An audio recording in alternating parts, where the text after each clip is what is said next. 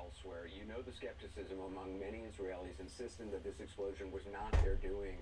Should Israel publicly release whatever intelligence they say they have that, according to our reporter, has been passed on to U.S. intelligence already?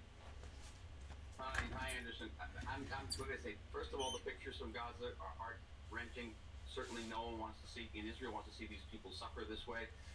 Very, very disturbing, but I'm also deeply, deeply dismayed. Once again, the world jumps to the conclusion that Israel's guilty. Headline in the New York Times, Israel kills 500 people in a Gaza hospital.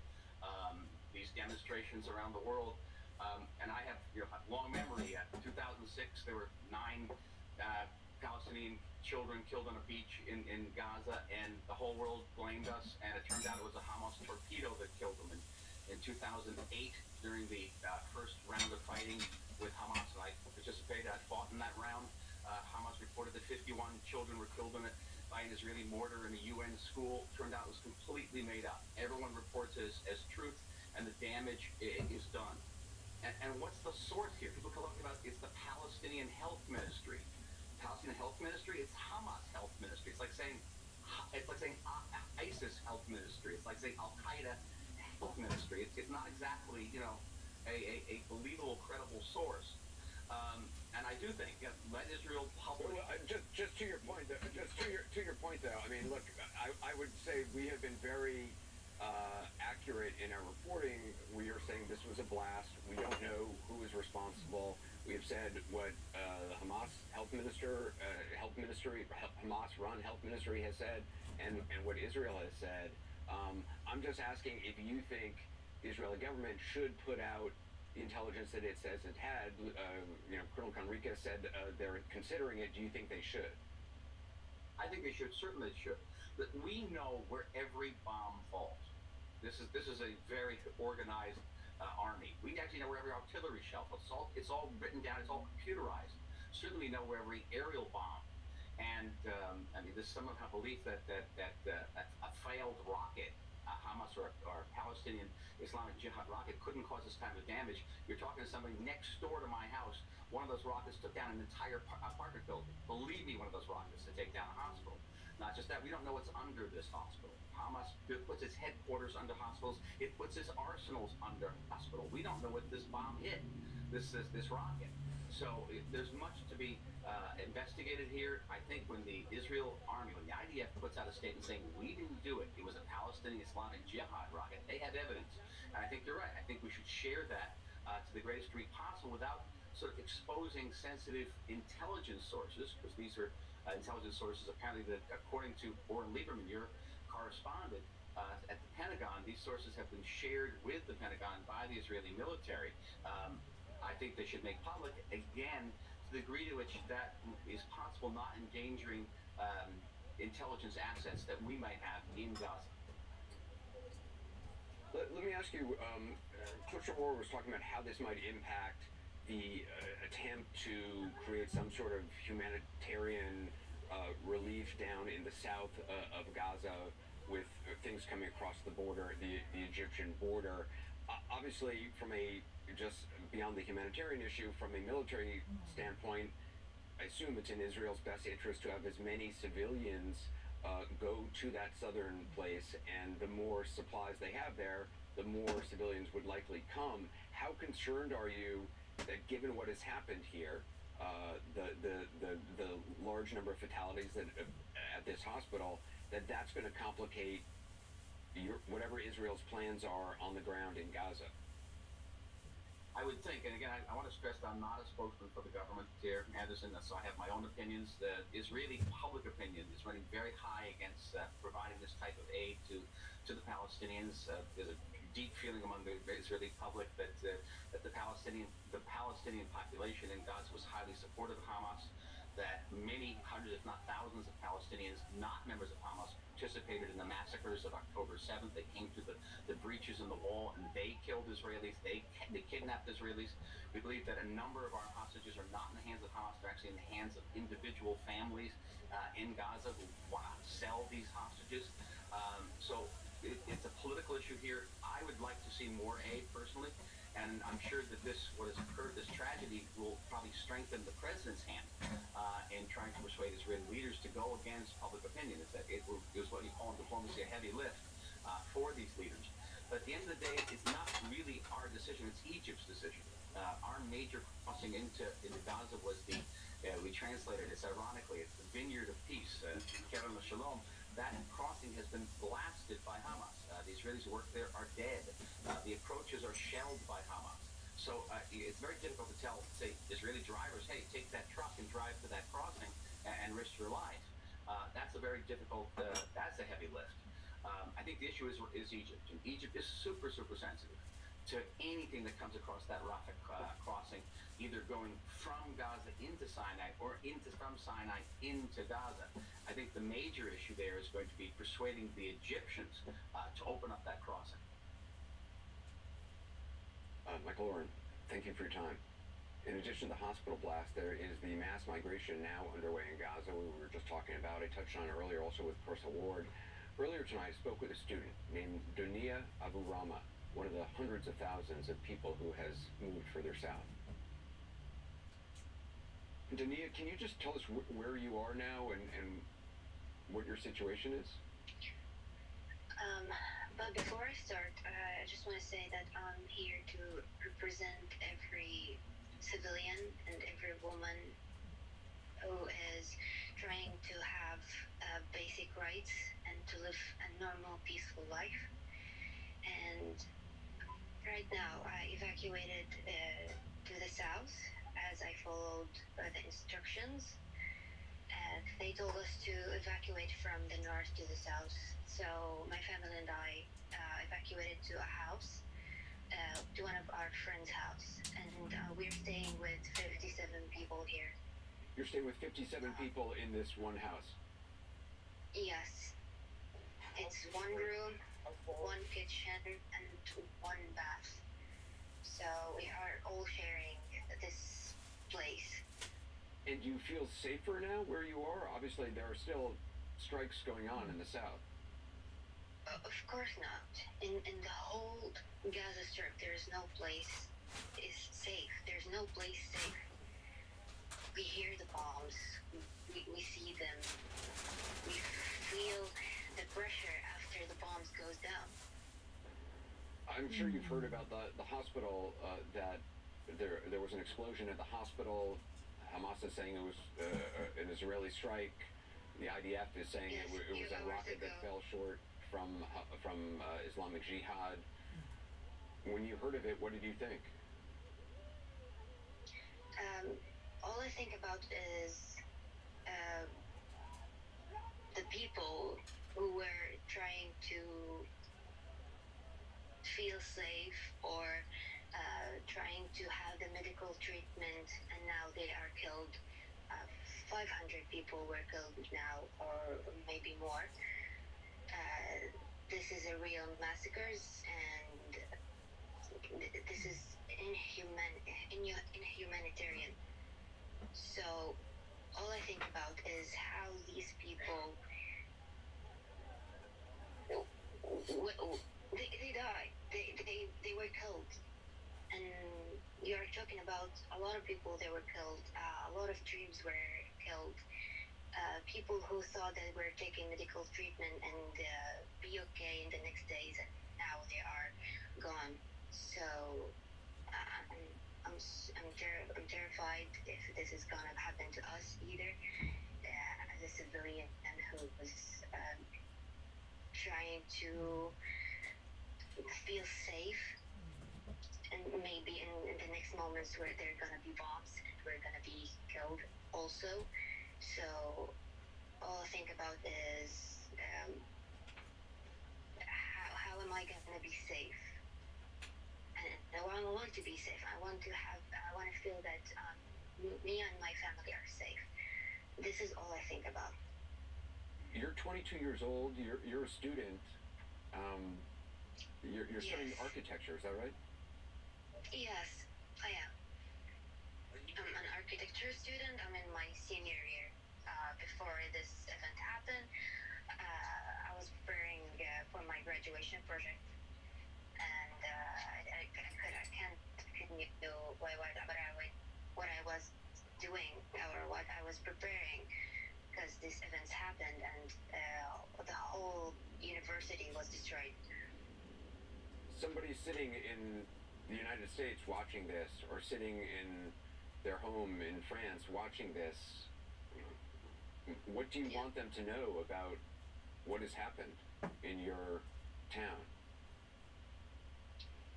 Or what has happened to you?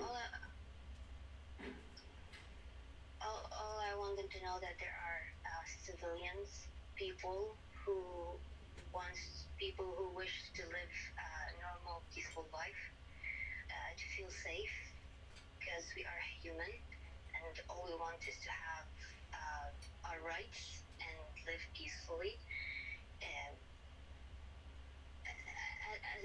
As a woman and as a girl, all I want in this life to educate and to graduate and have a job and have a family. This is all I want them to. I want them to know that there's a lot of people here, and I'm representing every person here, every civilian, that we want our basic, simple rights and to feel safe. Yeah, that's it. You want what we all want. Yeah, and you have it, and we don't. We don't. I sleep. I don't know if I'm gonna wake up or not, or I'm gonna wake up and have my family next to me or not. And maybe I'll go to sleep and I wake up and I see the ceiling the whole building that I'm staying in is destroyed, or I'm gonna be killed. I don't have these rights, and this is what I wanted the world to know, that these rights are things that all people have, but we don't.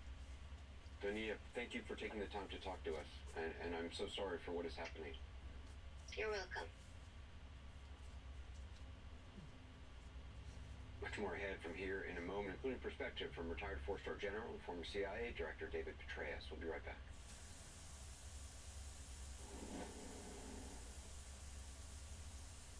Now's the time for cleaner indoor air with an air duct clean from Stanley Steamer. You've noticed for carpet cleaning, but we've been cleaning air ducts for over 20 years.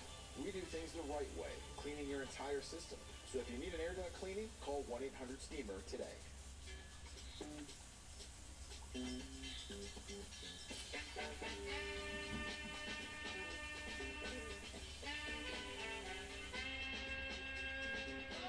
Garderies. Shop, buy, sell online. This is AG1, foundational nutrition to support whole body, brain, and gut health. Vitamins, minerals, pre- and probiotics, adaptogens, functional mushrooms, all that in this. Start at drinkag1.com. It's nothing. Sounds like something. When you have nausea, heartburn, indigestion, unsuspended diarrhea. Pepto-Bismol coats and soothes for fast relief when you need it most. Choosing a treatment for your chronic migraine, 15 or more headache days a month, each lasting 4 hours or more, can be overwhelming. So ask your doctor about Botox. Botox prevents headaches in adults with chronic migraine before they even start. It's the #1 prescribed branded chronic migraine treatment. So far, more than 5 million Botox treatments have been given to over 850,000 chronic migraine patients. Effects of Botox may spread hours to weeks after injection, causing serious symptoms. Alert your doctor right away, as difficulty swallowing, speaking, breathing, eye problems, or muscle weakness can be signs of a life-threatening condition. Side effects may include allergic reactions, neck and injection site pain, fatigue, and headache. Don't receive Botox if there's a skin infection. Tell your doctor your medical history, muscle or nerve conditions and medications, including botulinum toxins, as these may increase the risk of serious side effects. In a survey, 92% of current users said they wish they talked to their doctor and started Botox sooner. So ask your doctor if Botox is right for you. Learn how AbbVie could help you save on Botox. There's some things that go better together. Burger and fries, soup and salad. Like your workplace benefits and retirement savings. With Voya, considering all your financial choices together can help you make smarter decisions. for a more confident financial future. Hey, it's Tandem Bicycle. You can't do that by yourself. Boya, well planned, well invested, well protected. How come groups of rich men get to decide who lives and who dies? That's why I'm here. You're really the kid, ain't you? We are now effectively at war. If I want justice, I have to take the law into my own hands. This ain't over, Barry. It's getting real dangerous here, Lincoln. We have a war to win. For the ones who work hard to ensure their crew can always go the extra mile, there's Grainger, offering professional-grade supplies backed by product experts. Call, click Grainger.com, or just stop by. Grainger, for the ones who get it done.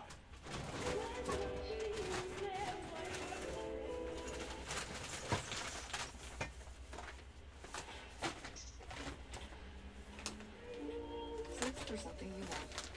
Etsy has it. Moments ago, Nick Robertson heard multiple airstrikes in the direction of northern Gaza. Israeli Defense Forces have not yet commented on the strikes. We'll bring you more information on them as we get it. The strikes come as these new pictures come to CNN of protesters in Lebanon trying to break through security barriers near the U.S. Embassy outside of Beirut. Anger over that hospital blast in Gaza, the Palestinian health officials say killed hundreds. As we've been reporting, Israel has blamed Islamic Jihad for the blast. Gaza officials blame Israel. Hezbollah has called for a day of unprecedented anger. That's what they're calling it. Ben Wiedemann joins us now from southern Lebanon. Ben, what more do we know about the reaction in Lebanon? What are you seeing? Well, it's over now. It's almost 4 o'clock in the morning in Beirut. But what we saw was that hundreds, actually thousands of people headed toward the American embassy, which is about 10 miles north of Beirut. There they gathered in the square that's at the bottom of the hill that leads to the American embassy, and they tried to break through barriers set up by the Lebanese police. Now, in the process, the Lebanese police started to respond with tear gas, so it was quite a chaotic scene there, but scenes repeated in other places as well. In Ramallah on the West Bank, we saw Palestinians clashing with Palestinian security forces while they were trying to protest. Many of them, in fact, calling for the downfall of Palestinian President Mahmoud Abbas, who for many Palestinians feel has been passive during the war in Gaza, has been largely cooperative with the Israelis over the year. They see him as a collaborator, many of them. So you have to keep in mind that when there are shockwaves like the war in Gaza, those shockwaves can shake many of the very unpopular regimes in the Arab world. Elsewhere in Amman, Jordan, protesters converged upon the Israeli embassy there. They set fires around it. They tried to break in. The Jordanian police had to go in and really fight with them to beat them back. But certainly this is indicative of the level of anger across the Arab world at the situation. There were massive protests in Baghdad as well. Now, as far as what's this going to mean perhaps tomorrow, we know that in Beirut, Hezbollah has called for a massive day of rage. A large protest is going to be held there.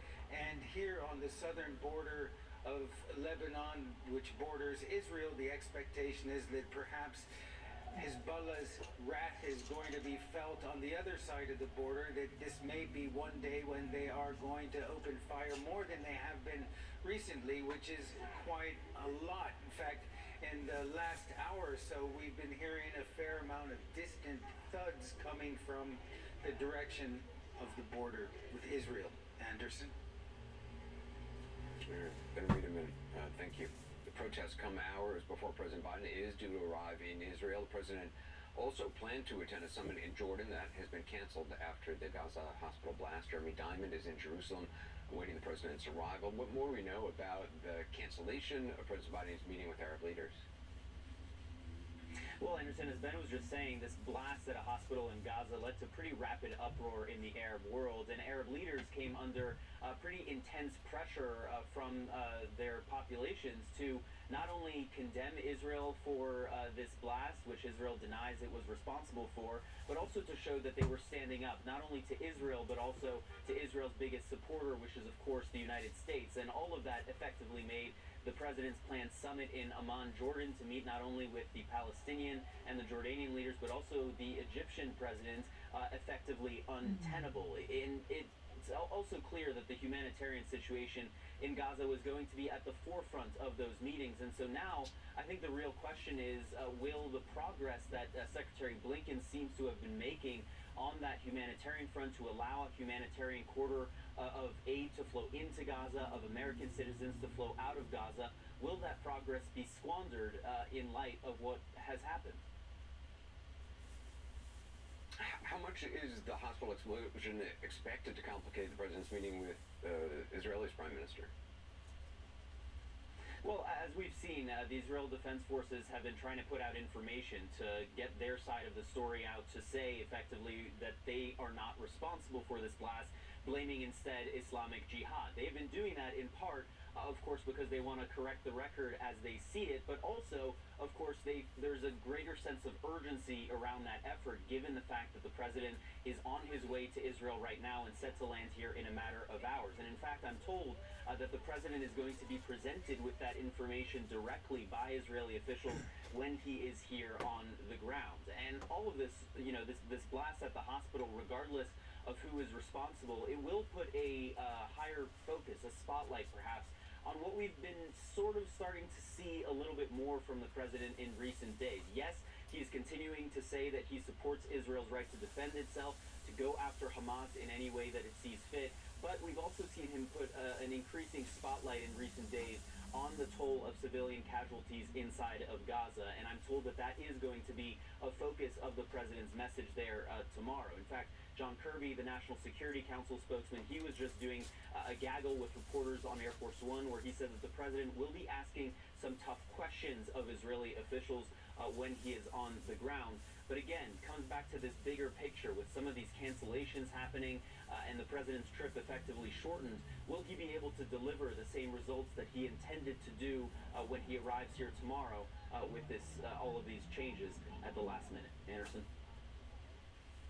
Jeremy Diamond, thanks very much. More perspective now on the deadly hospital blast in Gaza. Joining me is retired General David Petraeus, former head of the U.S. Central Command, which oversees forces in the Middle East. He's also a former CIA director and author of the new book, Conflict, the Evolution of Warfare from 1945 to Ukraine, which is out today. General Petraeus, thank you for being here. There are obviously conflicting reports tonight on the cause of this explosion at the hospital in Gaza.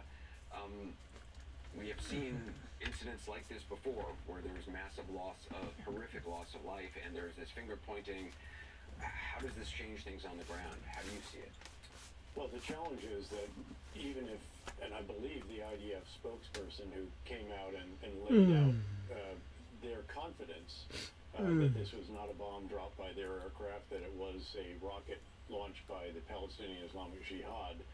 And I suspect they have some very good intelligence and surveillance footage or what have you that enable them to have the confidence to make that statement. They're trying to declassify some of this, but of course they don't want to disclose sources and methods that are very sensitive. The problem is that even if that is correct, and I believe it, there is a disbelief, and this has been used by those who wish Israel ill, to stoke the kinds of demonstrations that we have seen. And of course the concern is the regionalization of what is already an exceedingly difficult situation just in Gaza, a fiendishly challenging mission for the Israeli Defense Forces if they are to go in and clear and hold these areas to destroy Hamas.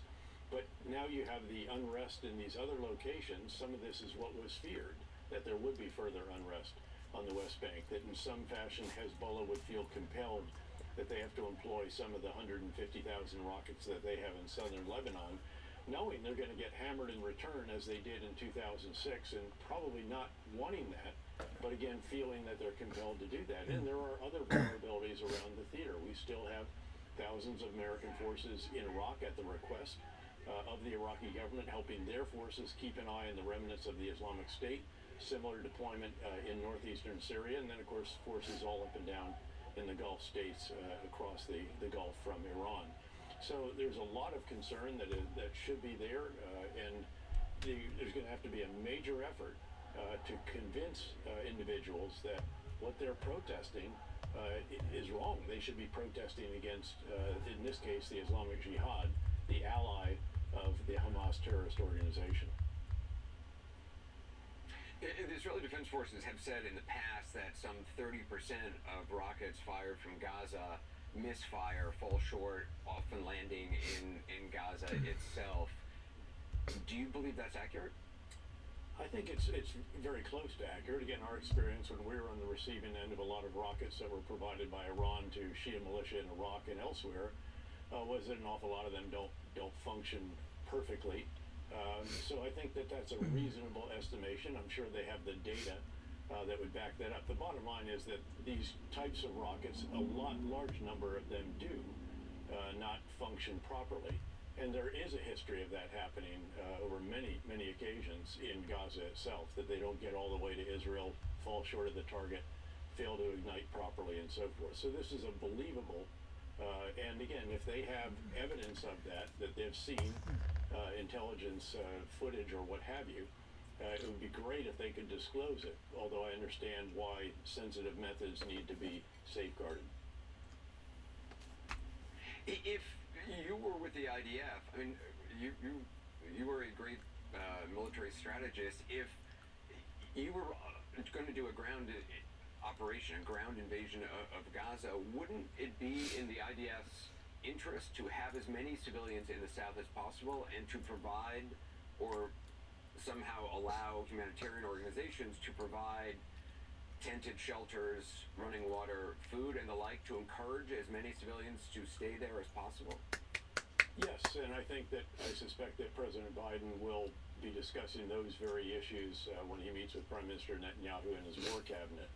And if I could, this also just highlights the enormous challenges of conducting any military operation in a densely populated urban area. We had a lot of experience with that over the years, in Iraq in particular, some in Afghanistan as well.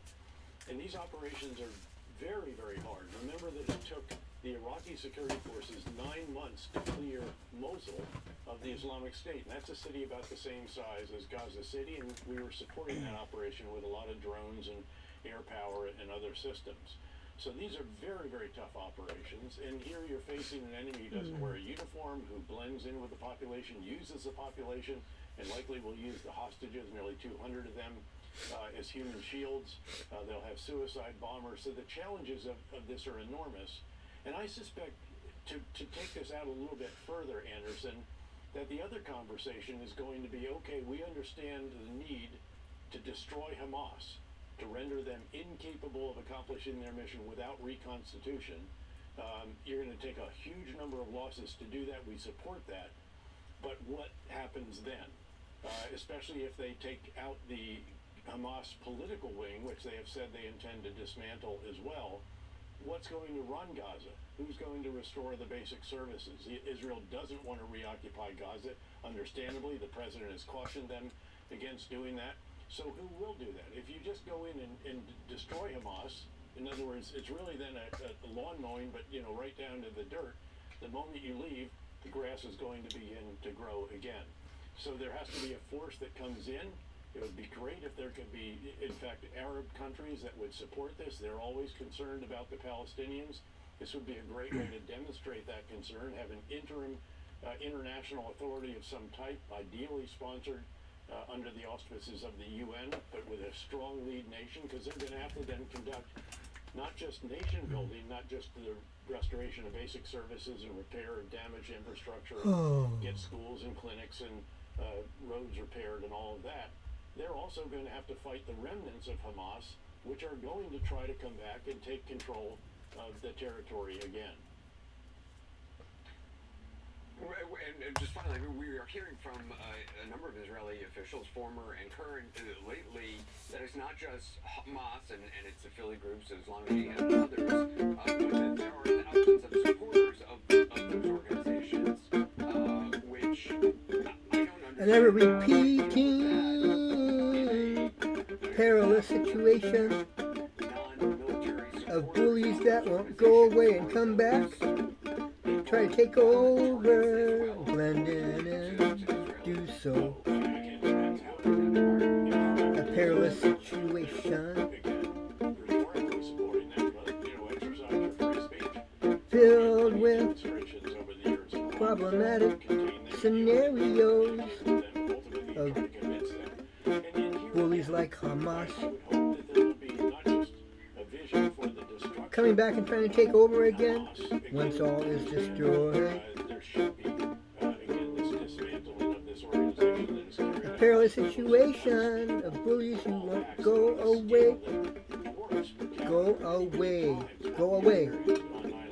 Bullies who won't go away and continue to stop progress for the higher good. They try to take over with the same old age scarred perspectives on life, violence, death, destruction, putting others under their control. Come on, man, you got to get away from that. It's old. Get on with the new. Remember art and peace and creativity, health, evolutionary unfoldment. Strive towards the highest, not the lowest. You bullies, once you're gone from there, don't come back. Don't come back. Don't come back. 48% of Americans don't get enough magnesium, which is vital for bone, nerve, and muscle health. I recommend Qunol's extra strength high absorption magnesium. It gives you 100% of the daily value of magnesium. Qunol, the brand I trust. A widely filtered, it's well designed. That was a song by Paul Beckman, Polly Rainbow Song, also the new and first leader of humankind on the free world, created October 17th, 2023.